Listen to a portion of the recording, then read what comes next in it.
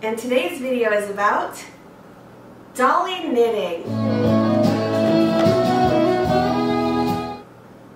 So, a month or so ago, I received a lovely Dolly care package from my friend Dolly, and Dolly sent me some knitting needles and some yarn. And I had never done knitting before, but Dolly knitted me these incredible socks for my mochi ashi girls because it's so hard to find socks that fit them. So I'm looking at these socks and I'm like, these rule. They're so soft. They've got these little details on them, these little like lacy details and twists, and they're so pretty. And then I saw what else Dolly was working on, and she was making this striped Halloween witchy little dress, and she whipped it up in like a couple days. And so of course that got my brain turning, like, ooh, you know, I could make these custom doll clothes, because you can sew with knitted fabric, but Dolly said she actually preferred Dolly knitting to Dolly sewing. So I started, my first thing I ever knitted was this acrylic blanket here that I've put on the doll couch. And, well, let me jump in and show you close up. So the first thing I ever knitted was this, basically just a big flat swatch. This is acrylic yarn that Dolly sent me, and it's self-striping, so it made this really cool lavender, green, yellow, orange striped blanket. And so I did a bunch of garter stitch at the bottom, and then I learned stockinette, and then basically I did some ribbing in the middle to try it out. And then once I had done about half of this, I looked at what I'd previously done and I just reflected it on the other side, so it made it a symmetrical blanket. Now I will pause and say this girl is new. She's a pink lily cat ombre, and I had a little bit of a sad time because she did arrive in bad shape. The post office was not kind to her. Her faceplate is actually broken, but I still love her anyway. I love her pink resin tone. It actually looks like skin, like a skin tone to me, which I adore. I'm really glad that she looks like that anyway, but she's just so beautiful. I'm so in love with her, and I'm so glad I was able to bond with her despite her tough beginnings. Anyway, back to the knitting. Also, this is my other ombre. And both of their eyes are by the Secret Art Studio. And these eyes are incredible. So, anyway, more on that later.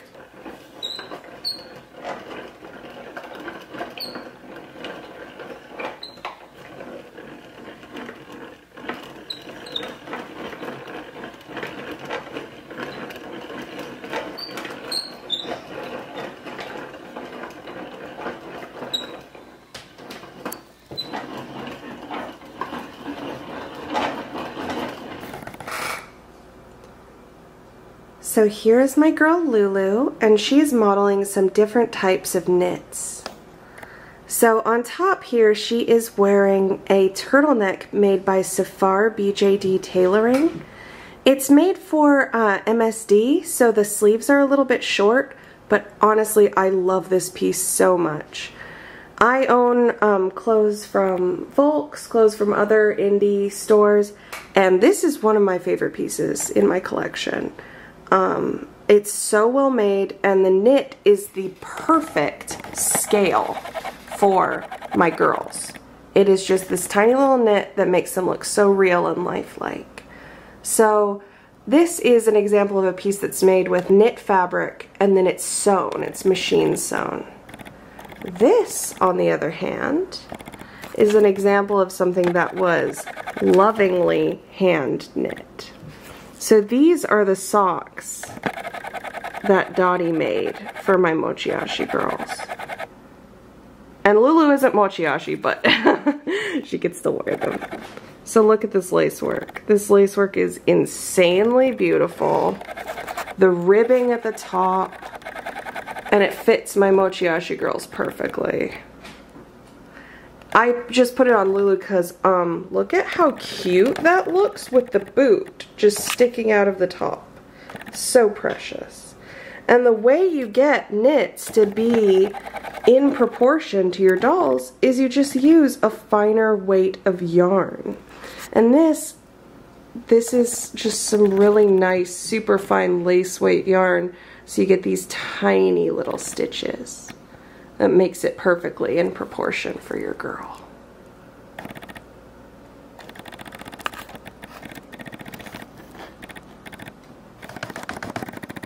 So the second thing I sewed was this. So this shirt was made out of this acrylic yarn with a little halo. This was actually some yarn that I bought to try and make wigs out of. However, it was so small that I couldn't really make yarn wigs out of it. But, so I made this for my partner's little dragon boy, Liu. And when I was, I had already cast on for another project for this little sneak preview, but I said, I want to make something for your doll too.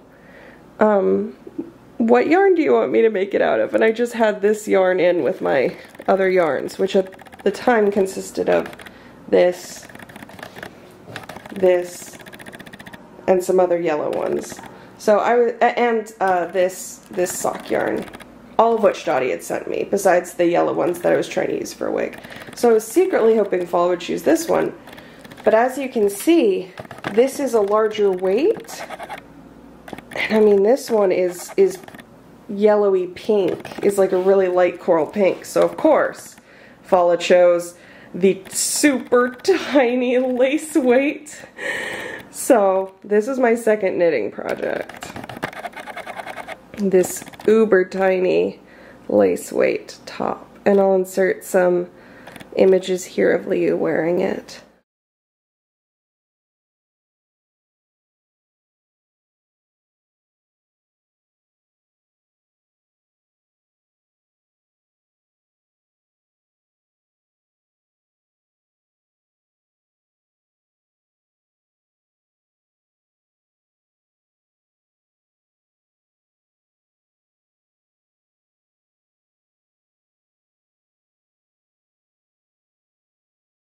Then in the back, the pattern I used is from a book called Brilliant Basics. It's an ebook for knitting for Lati Yellow.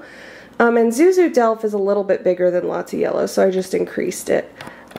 So that pattern, it's meant to be, to not have a closure. So it's meant to just be knitted together in the back. But so that's why they did all these increases to make it kind of, you can tell it's slanted to the side. Because Fala is a little goth boy and loves zigzag asymmetrical details. So this is a slanted zipper for a little punkish style. So I made it to be worn this way. Fala always loves to put it on Liu this way. So now we come to the third knit item that I ever knit, and that is this cardigan that Cherish is wearing. So this is again based off of the cardigan in the book Brilliant Basics, and I knit it with this beautiful autumnal colored wool. And in this project, this was the first project I ever knit with actual wool, and I just fell in love. I fell in love with the feeling of it. And it was so fun to do. So here we have, so I basically knit this as 5 squares, 5 rectangles. So 1 rectangle for each of the front panels, 1 rectangle for each of the sleeves, and a big rectangle for the back. And I learned so much. I was adjusting the pattern as I went, so I didn't realize that the yoke, this neck part up here, would also extend the sleeves. So the sleeves are too long. But I don't know, I kind of like the rolled up look. And then the buttonholes are actually part of the knit. There's a technique called a yarn over that will make a little hole. So these buttonholes are made as part of that. And I could not be more pleased with how this came out. I love it. It's soft. It's the perfect colors for Cherish. And it's just so cozy and perfect for autumn and winter. I'm so happy with how that came out. And then I began to fly too close to the sun. So I will show you what I refer to as fail skirt. So after I had one doll blanket, one doll shirt, sorry, we don't need to play with the Stegosaurus right now. Okay. So after I had one doll blanket, one doll shirt, and one doll cardigan under my belt, I decided, let me jump into one of the hardest knitting techniques. Improvised color work. Improvised stranded color work. So this here is a Fair Isle bookmark. So the Fair Isle style of knitting is from Shetland, and you know, where the ponies are from. Oh, I'm such a knitting noob. I'm sure I sound super basic to anybody who knows anything about knitting. But anyway, Shetland is famous for its wool and its Fair Isle style knitting. So this is where you use 2 colors of yarn to make a design. So I tried to make a little heart bookmark, and these corners here are done in moss stitch, which I think is super fun and stimmy. I want to make a little moss stitch sweater for my plant boy, my little piggy boy Alistair. I improvised these little hearts based on my favorite heart Unicode characters, and it's kind of asymmetrical, it's kind of messed up, but yeah, this was my first attempt at stranded color work. So I improvised the design. This is a wool and silk blend. That's the nice thing about knitting for dolls is you can buy mini skeins of really nice yarn and they're not too expensive. Whereas if you were trying to make a sweater out of this, you would be out a lot of money.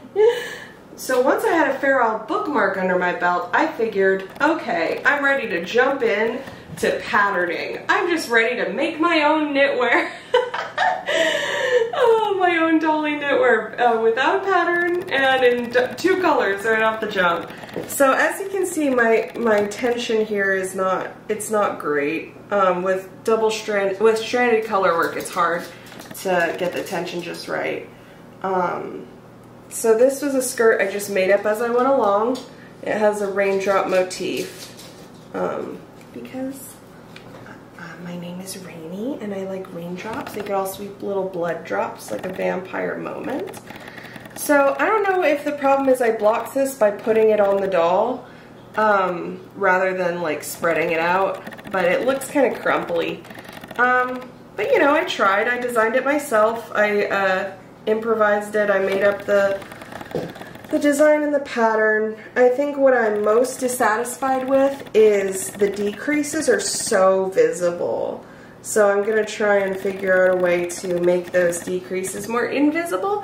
I think I still have a lot to learn and I need to stick to patterns for a bit before trying to jump in and design my own patterns. But, you know, it's wearable for now.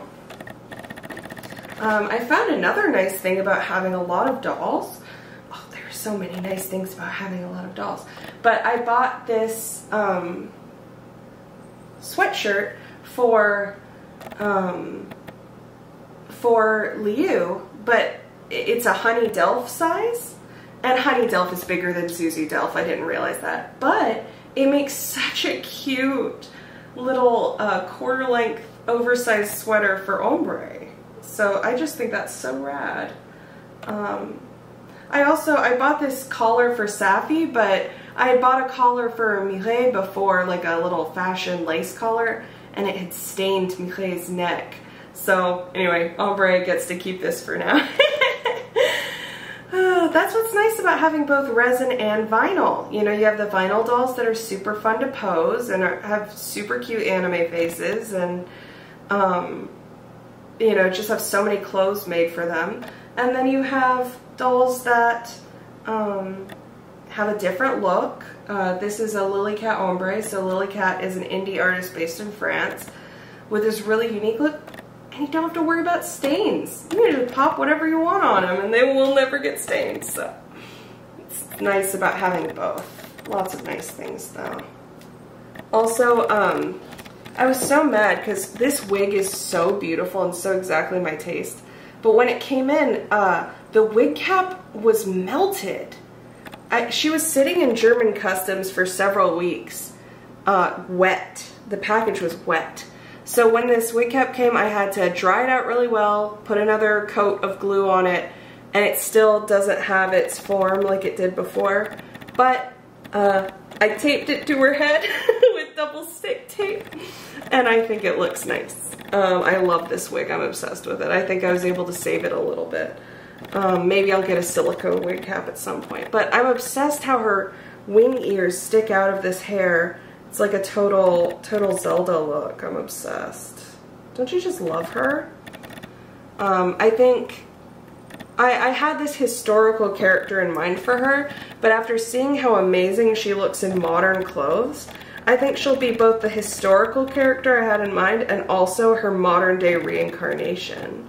So, I don't know if y'all are interested in my character's stories, but I'll probably go into that some more another time. But the historical name that I have for her is Isabeau, which is French, and it's like a medieval French name. And her reincarnation's name is Lieselotte, which is like a German name because she came from Germany. So she's originally French, a French doll, but her previous owner, who's just so kind and sweet,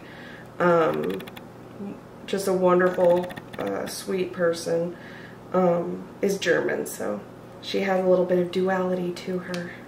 So I know what you're thinking. You're thinking after fail skirt, you learned your lesson, and you are no longer going to just randomly do objects without a pattern. You're no longer going to just try to improvise, right? Wrong. This is my new fail skirt version 2. So this is a fail in many different ways, but hopefully it'll be a success in some ways too. So this is a skirt I want to put on my mini Dolphy Dreams, my Mochiashi girls, but if not, it'll probably fit MSD and Ombre if it doesn't fit them. So this edge here, Follow was trying to be nice and be like, oh, the lace work looks really good. I'm like, this is not lace work. I'm actually going to fold under this edge, and it's going to turn it into a scalloped edge. And that'll give the skirt a little bit of extra volume too. So I'm doing it with the magic loop technique, which is how you can knit really tiny things in the round without having really tiny cables. And I find that fun. You know, you just have to knit, so you don't have to purl, so I like that. So on this one, I was really dissatisfied with the decreases on the other one.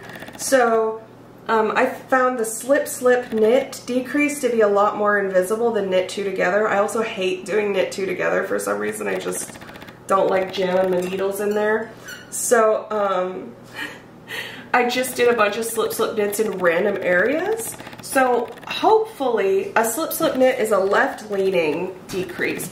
So hopefully once this is all done up, it'll have kind of a twisted look to it. So we'll see. We'll see if this is a fail skirt. Right now I'm knitting the ribbing on the top, and then we'll cast off and sew this under and block it, and then probably next video I'll show you what it looks like. I completely forgot to mention another one of my knitting projects. So this is my Hermione Nendoroid doll that I ordered about a year ago, and who finally came in. And I knit her this little pixie dress, and this was how I learned how to do the scalloped edge. So the edge of her skirt has yarn overs and it's folded over. So this again was modified from that Brilliant Basics Latte Yellow book. I decreased the pattern by half because the yarn is so big and because Nendoroid dolls are smaller than Latte Yellows. I was worried it was going to be too big, but I still think it looks cute even though it's quite oversized. So here is her little dress in kind of Gryffindor-y colors. And this shouldn't need to be said, but trans women are women, and I completely disagree with everything J.K. Rowling said about trans people. I support trans rights wholeheartedly, and I myself am non-binary, so if you don't support trans rights, then you can get off my channel. Okay. I just feel like I have to say that when I show a Harry Potter character, but I'm taking Hermione back. She's mine now. She's my character now. And she definitely supports trans rights. So this isn't necessarily doll related, but I just thought I would show you the different yarns that I have and what I plan to do with them. So this is a wool, a lace weight wool. It's really soft. I'm not sure what I'm going to do with that. This right here is a blend that includes cashmere. So pretty. It's baby alpaca, cashmere, and silk. I really want to find a pretty pattern for pajamas, like a tank top and pants or shorts. And I want to make really nice cashmere light gray pajamas for Mireille. I think that would look so sweet on her. And the great thing is, you know, these ladies are 1/4. You know, if you do the math, Safi is 5'8". So Muñecas Poupées Dolls did a great video about how you can calculate how tall your dolls are in real life, which I just get a huge kick out of. It's so fun. But you can also take a normal knitted pattern for a human who's 5'8", and size it down by 4. Just decrease it by 4 times. And then you could sew it for your dolls. I haven't tried that yet, but I think I'm going to with that. This right here is, I think it's another blend that has silk in it. But it's this lovely variegated, it's got like really light cyan and coral and pink in it. So I think I'm going to knit like a summery dress, either for Lila or for Lulu. Oh my gosh, so many of my dolls are French and have L names. I have a problem. Okay, this is sock yarn that Dottie sent me, so I think I'm going to make my first ever pair of socks with those. I have some new needles coming in, so I'm going to try and make my first ever pair of human socks with those. That's also sock yarn. Gotta be some socks. I'm so excited about this because it's like wool and cashmere and it's super pretty. That is the wool yarn that I've already made a lot of stuff with it, but I love the feel of it. So I'm just gonna keep this, and I'm sure I'll find another project to make with it because I love it. This right here is mohair. It has mohair in it, and it's so freaking tiny. I do not even know what you can make out of this. Maybe I'll make like a tiny sweater for Alistair out of it. Maybe some undies? I don't know. Mohair undies? I don't know. I don't know. Tell me what you think I should make out of this. This is what I made fail skirt out of. This is the grayish color, and then I'm currently using the mulberry color. This is a darker gray, but I love it. It's a silk and wool blend. It's so nice, and it's so fun to work with. And you know, even though fail skirt is a fail because my tension isn't very good, I used the dominant color technique with this, where you always keep one thread in one place and the other thread in the other. But I might try the Norwegian style where you don't keep a dominant color, just to try, just to see. Because my tension is so bad. The blocking didn't fix it. Okay, but we'll figure that out.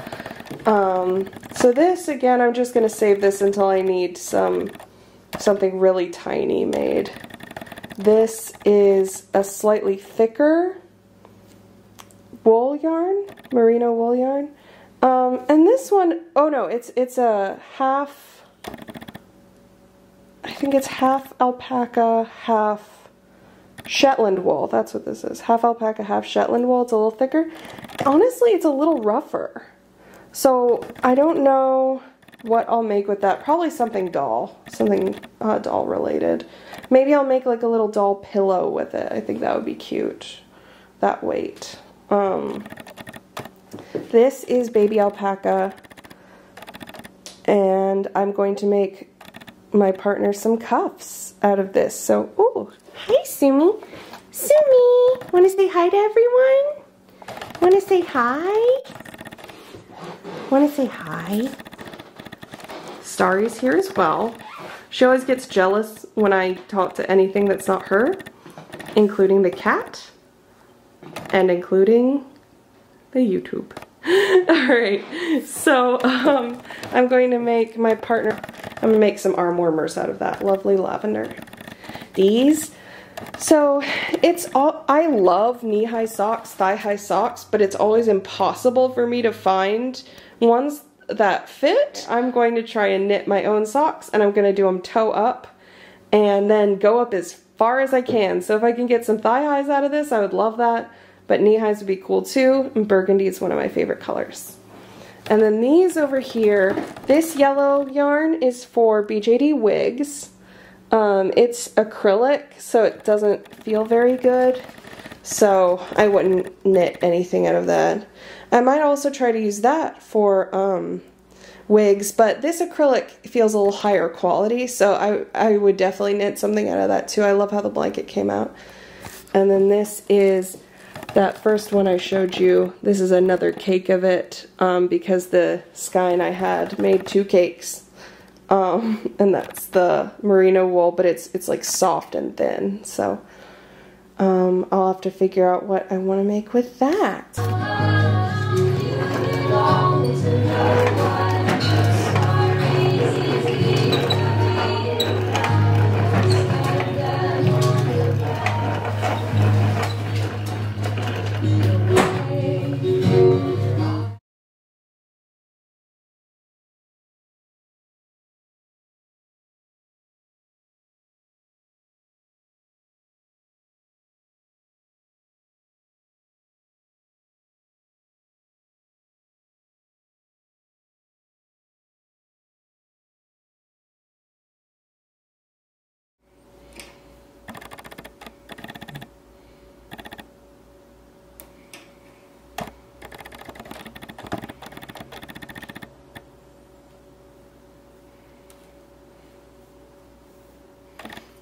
So I also wanted to spotlight some awesome knitters in the doll community. There is someone on Instagram named Kota Koti Knits. They super inspire me. Their knits are so neat. They look so good. They knit a lot for Dust of Dolls, and so cute. So cute. Incredible little tiny sweaters and stuff.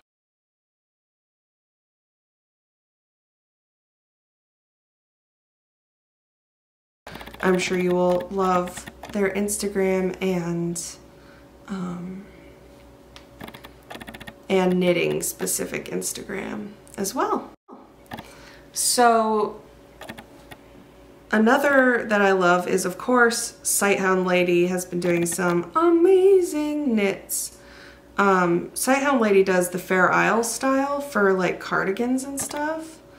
And oh my goodness, it's insanely good. Just like all these bright colors that you would never see in traditional Fair Isle. Perfectly fit to all of her really unique dolls. I would definitely go check out her work. She also inspired me to try out alpaca and to try stranded colorwork. She was my inspiration to try that. So I'm really grateful to her for that. And yeah, definitely go check out her knits if you're interested in Dolly knits. Lastly, another YouTuber I really enjoy, another Instagram I really enjoy is Joshy Bear Huggies. He makes really just like relaxing videos. I love his doll talk videos and I love his personality. He's so like sweet and charming and just fun, and he knits. He's an amazing knitter. He has all these different dolls with unique body types, and he just knits and sews up a storm. So I really respect him, and you should go check out his stuff too. From time to time he also sells his knitwear, so yeah, check it out. So as you can see here, I'm doing a knit 3, purl 3 ribbing for the top of my skirt, and I hope this will suck in and give the skirt a really nice flare. I also forgot to mention that this hat was sent in the initial care package, and Dolly made it for me, and it fits so perfectly on my huge weird head. So anyway, I knew I had to wear it for the video. So big thanks to Dolly, aka BJD Works on Instagram, Sour Dots on Den of Angels, an amazing face-up artist, and has some incredible dolls of her own. Big thanks to Dottie for my new hyperfixation, and I'm just enjoying knitting so much, and I hope to get better. It's really nice to have a kind of zen, meditative moment where I'm not looking at social media, or I'm not like thinking too much, and I'm not thinking too little. It doesn't give me space for worry. Just turn on an audiobook or a podcast, curl up, and just do some knitting. So if you're looking for a fun, relaxing hobby that also gives you doll clothes, definitely check out knitting. There's so much fun stuff to learn out there, and I will leave links to all the stuff that I mentioned down below, and I'll see you again soon.